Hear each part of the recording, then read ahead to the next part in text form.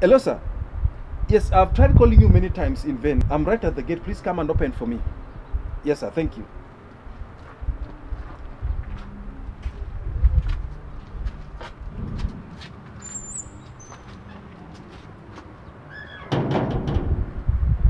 As you can see, I never tried to open the gate because I assumed it is locked until someone came and proved me wrong. The gate was actually open. Many gates of opportunities are physically open, but we close them in our minds, and because of that we don't make any attempt to push because we believe we can't get it. Some of the best opportunities came from unlikely quarters. Some people can look very hard on the face but are very soft in the heart. Don't say no to yourself if there are enough people outside there that can tell you. I mean, you don't lose anything trying. At least you learn. But you gain everything when you succeed.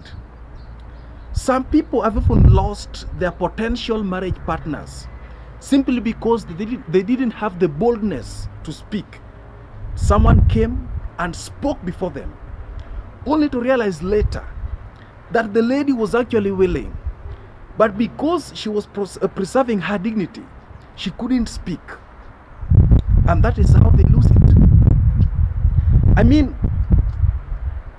in this life, some of the things we think we can't get, some of the things we say we can't get. You know, sometimes you tell yourself, I know they can't give me. You tell yourself, I know I can't get it. Well, let it come from them, but you do your best. I don't think if you apply for 50 jobs, you can fail to get even 2 interviews. You may not get the one that you want, but for sure, you'll get something. I mean, try to push that door. If it doesn't happen, I mean, if it opens, fantastic. If it doesn't happen, push another one.